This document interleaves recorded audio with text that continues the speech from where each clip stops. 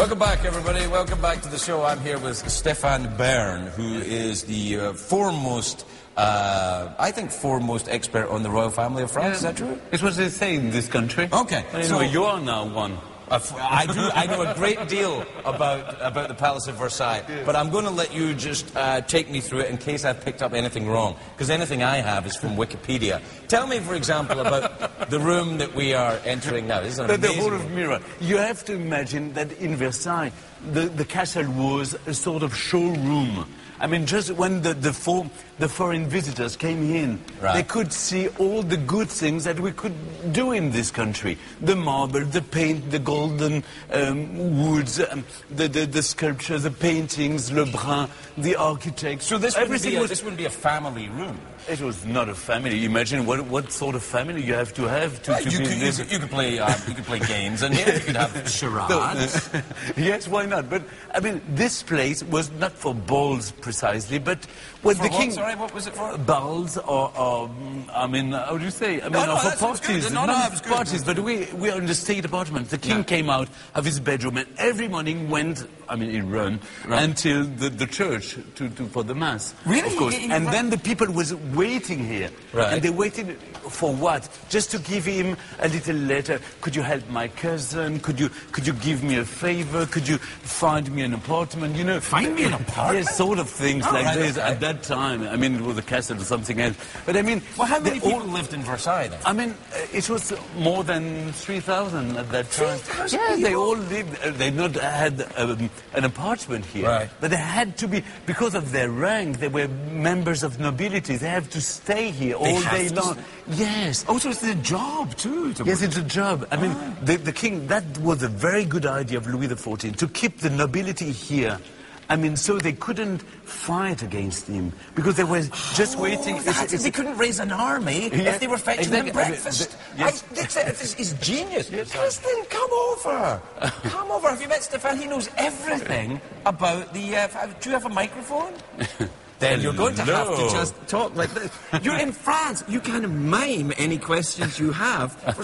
Oh, Kristen wants to know, was there ever any glass partition? No, that thing that we were doing in the bedroom. Is that true? Did the Queen have her babies in that bed? Yeah, of course. And you know the one thing.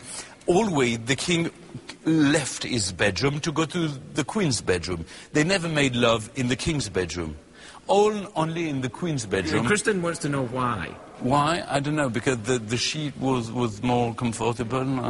I don't know, something more... The sheets were more comfortable? I don't know. Oh, isn't that always the way with the ladies? I tell you, the king had two chambers. Yes. He never slept in the official bedchamber that you can see now. He had a little one behind. And then at 6 o'clock, I mean, he had to wake up to go in a hurry to go to the official bedroom, and then we opened the doors, and all the court came into the bedroom. The official bedroom? Yes. And watch him getting out of bed? Yes. For what reason? For what reason? For what reason did he For the reason that, room? Because at that time, every act of the king was something official. It meant something. It was a symbolic. The king, the Sun King, had to... You see, the bedchamber is right on the place where the sun is coming and going back. Now, I have a question. Kristen says that they didn't have flushing toilets, but I say they did have flushing. Of course they See, they did have flushing toilets. Who are you going to believe about Versailles? Who are you going to believe? I mean, we have a lot of toilets here for the king family, but imagine the others who could have... Imagine all the court here, 3,000 people around 3,000 people, yes, right here, here. right here. We are just three of us. It's very having funny. a hard time And picturing yes, it, I'm not imagine. gonna lie. And then suddenly they want to pee. They couldn't. All of a sudden? Yes, so they did behind them. No, you would pee behind another person? Yeah, no, we had like this with the dress. I mean, you can do it like this, exactly. So imagine the smell. He wanted to humiliate his nobility, so he gave to one the privilege of being its porte-coton. It means to take the paper when he went to the loo. So there's someone who had to give him the paper. They wiped his butt. Yeah. Lord. So imagine someone paid or would die for that privilege to keep the paper. Yeah, in LA too. Let me tell you, there's websites for it. We have to go this way. You can't come. Okay. Do you ever come in here on your own and slide on the floors? Yes, I did.